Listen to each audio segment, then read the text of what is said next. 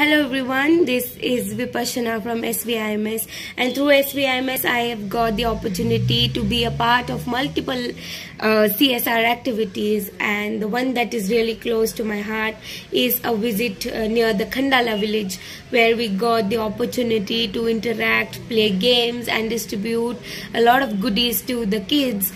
So it was overall a very great experience. We got to interact with the kids, seeing their hardships, and yet they had a huge smile on their face was a big learning for us as management students, to have a positive outlook about all the situations that come in life. And yeah, it was a great day indeed.